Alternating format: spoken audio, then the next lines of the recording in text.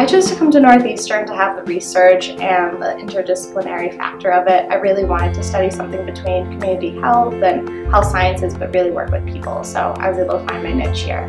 This summer, I went on a Dialogue of Civilizations trip with Northeastern University. It was called Driving Social Change, and pretty much we were able to work with different nonprofit organizations in Zambia, Lusaka, Zambia, and we were able to be exposed to different cultures, different people, have cultural exchanges, but also learn how organizations work and how they thrive and build sustainable programs for the people they help. It was all for a condensed 1 month, and I was able to be out of my comfort zone, apply class concepts, but also be learning new concepts outside of the classroom. I've done service learning in Massachusetts and the Boston area, but to be able to do it outside and learn how different orgs work was really interesting and helpful.